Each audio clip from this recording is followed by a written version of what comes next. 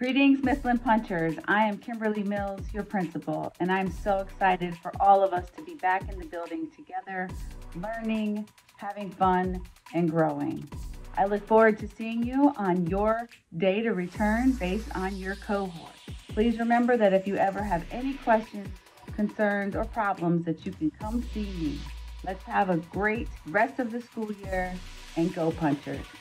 Welcome back, Mifflin Punchers. This is Mrs. Love, the 9th grade assistant principal. We are excited to have you in the building. Welcome back, Punchers. I'm Joe Crable, leadership intern here at Mifflin High School and the 10th grade administrator. We are so excited to have you back to finish the 2021 school year. We hope you're safe, and we hope you're ready to learn and get back with your friends and get life back to normal. Good afternoon. I'm Mr. Will Coxon. I'm the 11th and 12th grade administrator for Mifflin High School, and I'd like to welcome everyone back to the wonderful, wonderful land of Punchers. Go Punchers. Welcome back to Mifflin High School. Hello, Mifflin Punchers. My name is Nurse Dooley, and I just wanted to take a couple of seconds to introduce myself to you, especially to the freshmen who I have not had an opportunity to meet yet, to the students who are new to the district, and to the students who are transferring from another high school. I welcome you. And I just want to remind everyone that every day when you are coming to the building, you must wear a mask, and it has to cover your nose and your mouth. And we want to make sure for parents, guardians, and for students to make sure that students are checking their temperatures every day. If you have a temperature of 100.4 or higher, you are to stay home. If you have any questions concerning that, please call the school and ask to speak with me. Other symptoms that we are asking for you to stay home for are cough, shortness of breath, chest tightness, sore throat, nasal congestion, runny nose, body aches, chills, loss of taste or smell, diarrhea, nausea, or vomiting, or if there's been a recent exposure to someone in your family or in a group that you may have been around that has tested positive for COVID-19. We are definitely following the CDC guidelines and also from the Ohio Department of Health, and we look forward to seeing you when you return. Good morning. Welcome back to Mifflin. Make sure you sanitize your hands, drop your things off in your locker, and then head to first period, and breakfast will be delivered to you there. When you're traveling the halls, you're going to abide by the red arrows marked on the floor, in accordance to the red arrows marked on this map. In the lower level, you'll come down the ramp to the right of the library and follow a counterclockwise direction when traveling about the classrooms. Where students are traveling in both directions in areas, you'll keep to the right as you walk forward, maintaining at least 6 feet of distance from other students. The upper level is similar to the lower level. Again, you can see the directions. You'll come up the ramps or down the ramps to the right of the library and return to the left of the library. And when you're in the upper level, you're going to be moving counterclockwise, following the red arrows. To get to and in the commons and cafeteria, as well as in the art and music wings, there will be students traveling in both directions in these hallways, so you'll need to keep to the right-hand side as you walk forward. Again, maintaining at least 6 feet of distance from your fellow peers.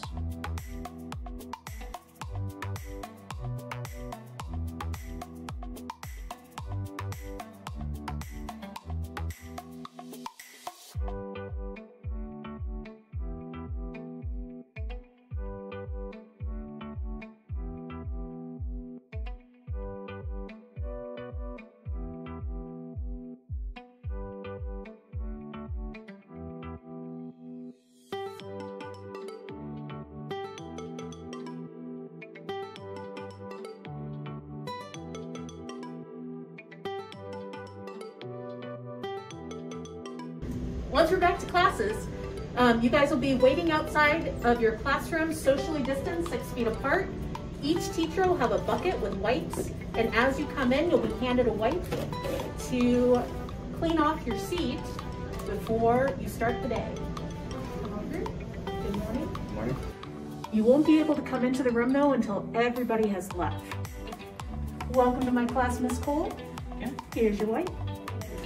Head on in. Miss Cole is going to clean off all the top surfaces. And once she's satisfied, She'll throw it away, take a seat, and we're ready for the day to begin. The water fountains won't be working. They're turned off, but don't worry. You'll get a water bottle during the day to stay hydrated. All right, it's time for lunch. So make sure when you get in your lunch line, you're staying 6 feet apart by standing on each of these stickers. And then when you get to the cafeteria, go ahead and have a seat at one of the desks. Make sure you stay seated while you're eating and there's no wandering happen during lunch.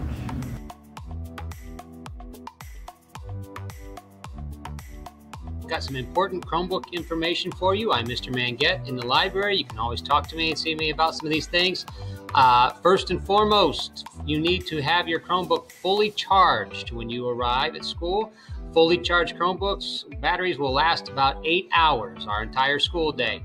No spare chargers are available. The only thing we have are for what we have existing, so you need to bring your own charger in case you're running low. 3, if your Chromebook's battery runs out or if you brought it to school empty, then you will have to use paper and pencil. 4, do not use your Chromebooks to charge your phone. It will drain your battery. 5, a backpack is great to carry your Chromebook to and from school, but it must be put in a locker while at school. You will be given a Chromebook protective sleeve by us, and make sure that you put it on and then put your name on it, so that way you can identify your Chromebook from everybody else's, because it's all going to be the same sleeve. And then lastly, the cafeteria has student desks with storage trays under the seat. During your lunch periods, you need to take your Chromebook with you, and you need to put it under that, or in that tray. Don't put it on the floor where it could get stepped on, or food or anything else could get on it. So try to keep it in that tray, and just try to remember it. You need to take it with you for every class period you go to until the end of the school day. Take it home.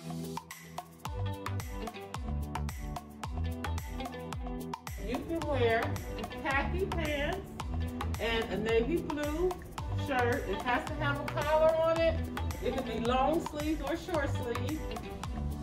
Or you can wear a skirt, ladies, and a Mifflin color shirt. And it can be long sleeve or short sleeve, but this is the color, Mifflin color. Or you can wear khaki pants and a gray shirt. And then if you want to wear a jacket or a sweater, it has to be in the black, the blue, or the navy blue. Turn around for me. No writing. Okay? And a shout out to our seniors for modeling today for you. Thank you.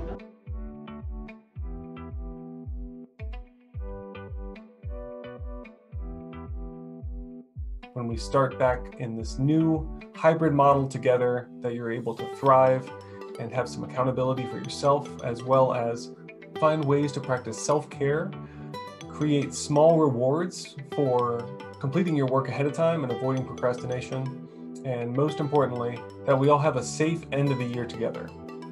I'll see you guys back on Monday. Until then, go Punchers.